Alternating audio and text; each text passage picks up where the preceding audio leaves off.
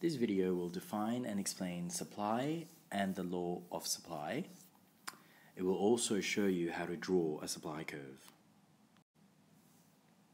So, what's supply? Well, basically, supply is a quantitative measure. So it is the quantity of a good or service that producers are both willing and able to sell at a given price in a given time period. So if you look at a certain price over a certain period of time, the quantity of the product, whether it's a good or service, that producers are both willing and able to sell, this is the supply of that product. Now, the law of supply is very similar to the law of demand, which we introduced in one of the previous videos. What does the law of supply say? Well, basically it says, ceteris paribus, which is a very important assumption, other things held constant. As the price of a product rises, the quantity supplied of that product will usually increase.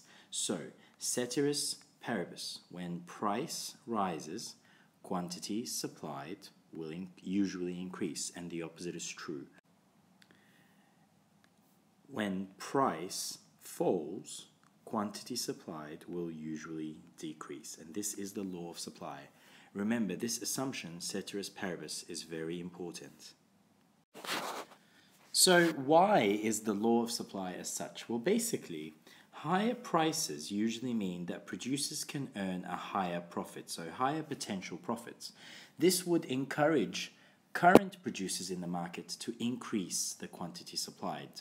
So that explains that when price rises, quantity supplied will usually increase.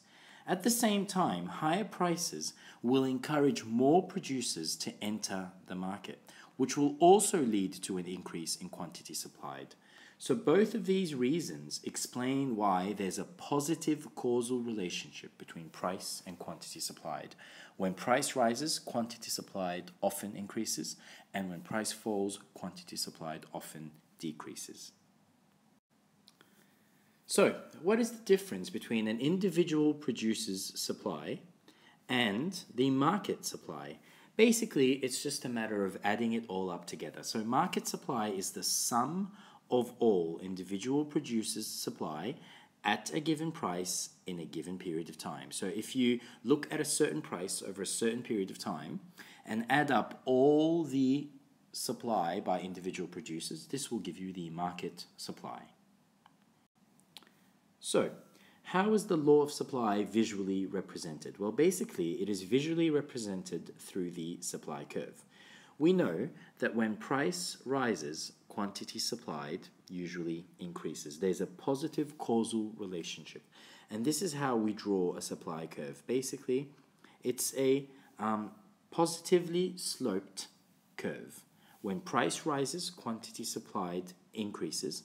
When price falls, quantity supplied will usually decrease. Here we're having a look at the market for frozen pizzas. Obviously, when the price of frozen pizzas rises, current producers of frozen pizzas will increase the quantity supplied so that they can make more profit. Also, this might encourage other producers to come in and sell frozen pizzas as well, and this explains why the supply curve is positively sloped.